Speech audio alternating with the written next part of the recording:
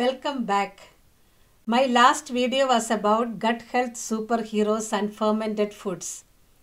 Today I would like to discuss about kefir. Frequently asked questions about kefir. So what is kefir? Kefir is a fermented milk drink.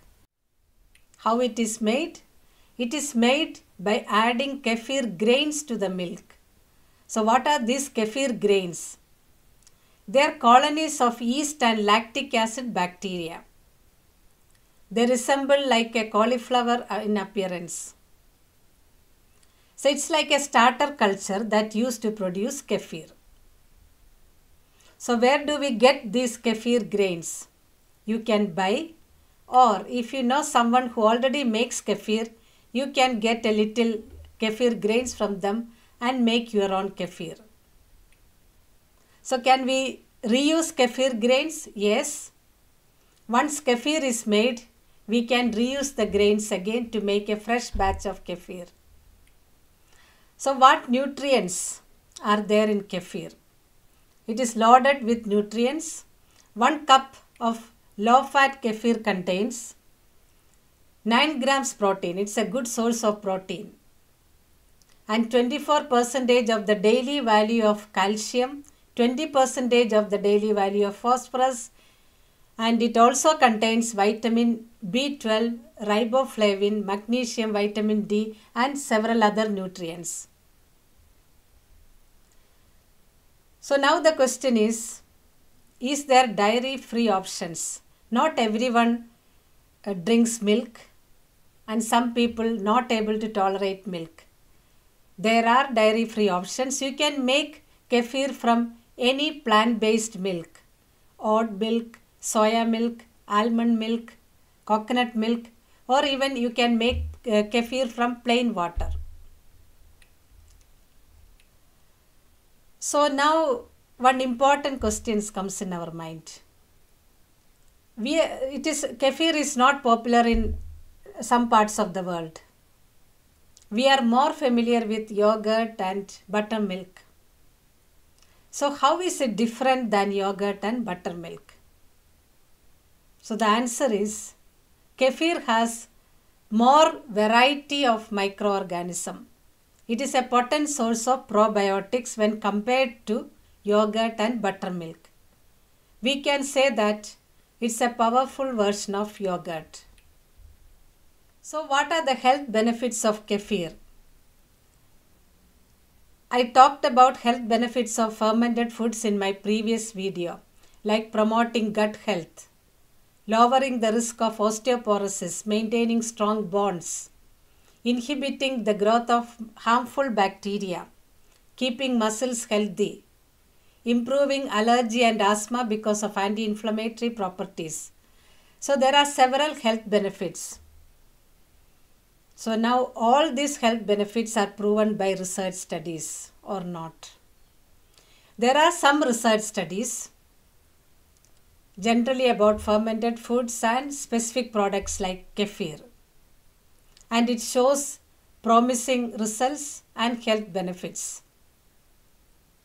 But as these fermented foods becoming more popular these days, we can expect more research studies in this area, and you may be able to see a more strong evidence base to support the health benefits and claims about kefir and similar fermented foods. So who should not be using kefir? So people with lactose intolerance, they can have dairy-free options. But people who are not used to probiotics or fermented foods, they need to start with a small amount and increase slowly. And anyone with a compromised immune system or histamine intolerance, they need to speak to health professional before using kefir or any fermented foods. So let us look at how to make kefir at home. You can watch videos. There are several videos available.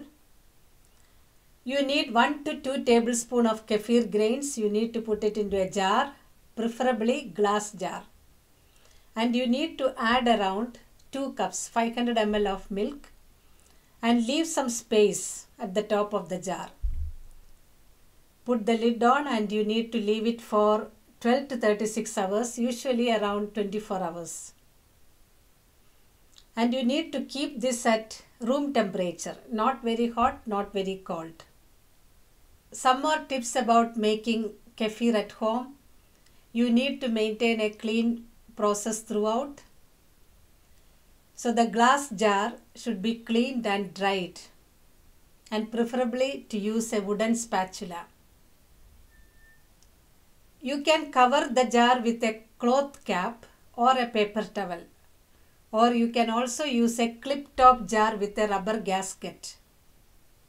And you need to remember the temperature. You can leave it at room temperature, should not be very hot or very cold, between 20 and 25 degrees Celsius. So how should we store kefir and how long it will last? So once strained, you can keep the kefir in the fridge. So once you keep kefir in the fridge, it will slow the fermentation process, and you can easily use around 7 to 10 days.